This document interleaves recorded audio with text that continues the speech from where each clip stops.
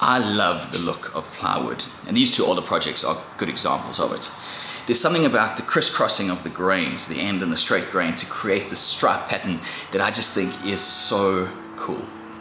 So for this project, I'm going to create my own plywood using a type of wood that you wouldn't normally find in plywood.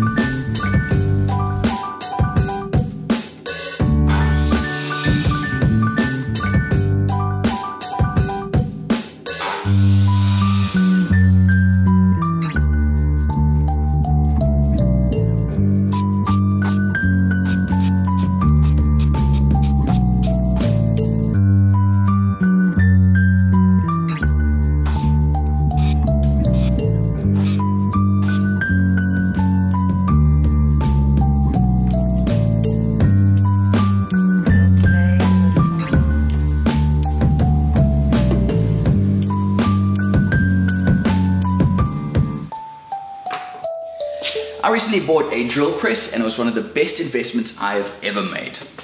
One thing that I did have to add to it though was this table with an extra bit of width, and this is going to allow me to clamp a fence to it, which is going to come in real handy for the next step because I have a lot of holes to drill.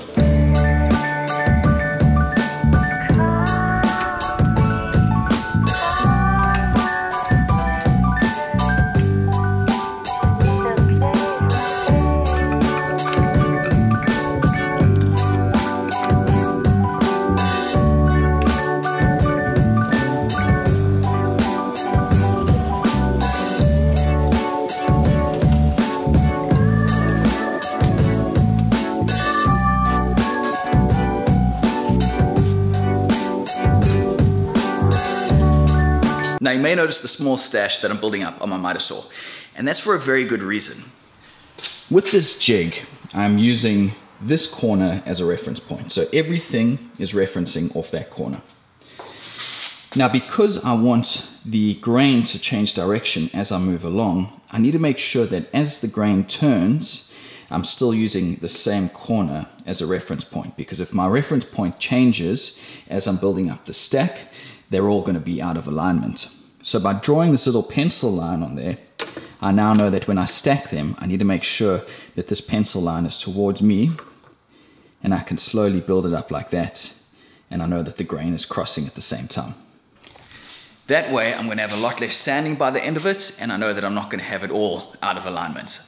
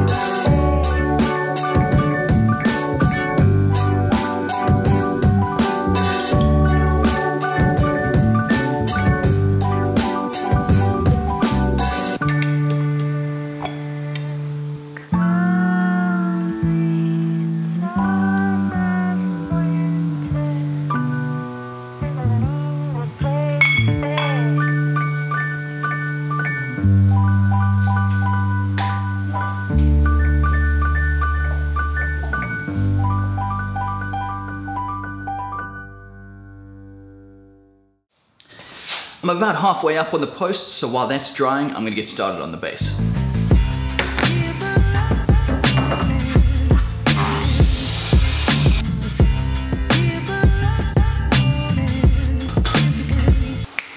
Almost forgot one thing.